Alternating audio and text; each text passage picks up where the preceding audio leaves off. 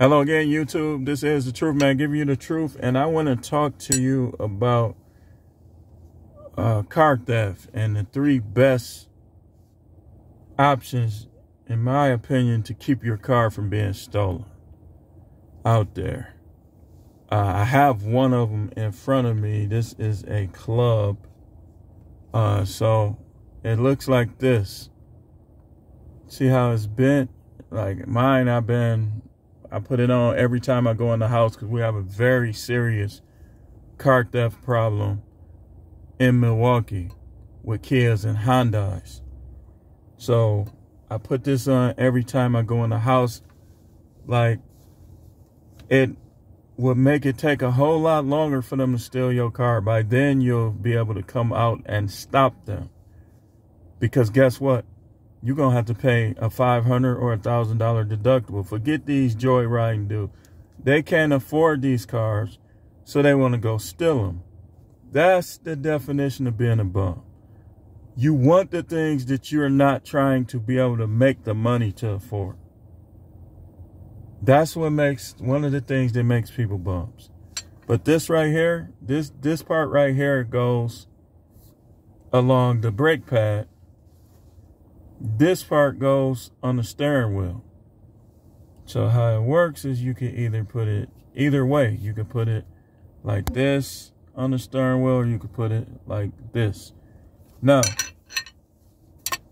you should be fine with just this. You know, anywhere you go, especially if you live in Milwaukee, if you have a Kia, you need to be checking on your car.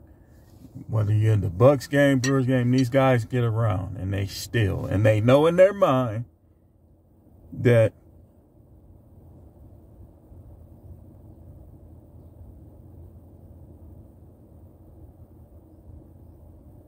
seems like my phone is updated. Wait, hold on.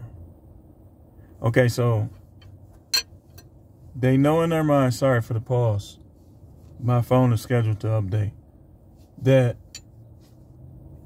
you're going to slip up and not have anything on your steering wheel. If you live anywhere close to Milwaukee, if you go to Mayfair Mall, if you go anywhere where these guys live, be honest, it's mostly black kids, some Latino kids, a few white kids, but it's mostly black kids. So anywhere you see them on a regular basis,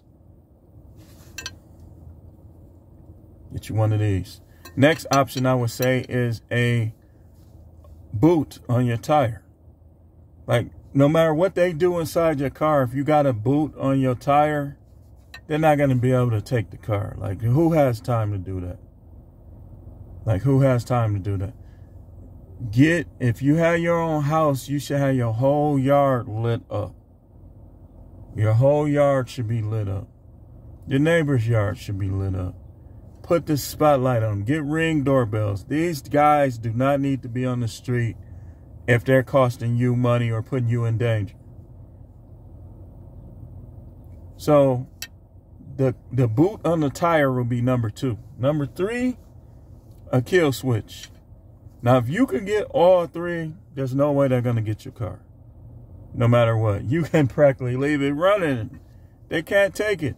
If you got this on the steering wheel, the boot, and the kill switch, and you have the keys to those things, what can they do?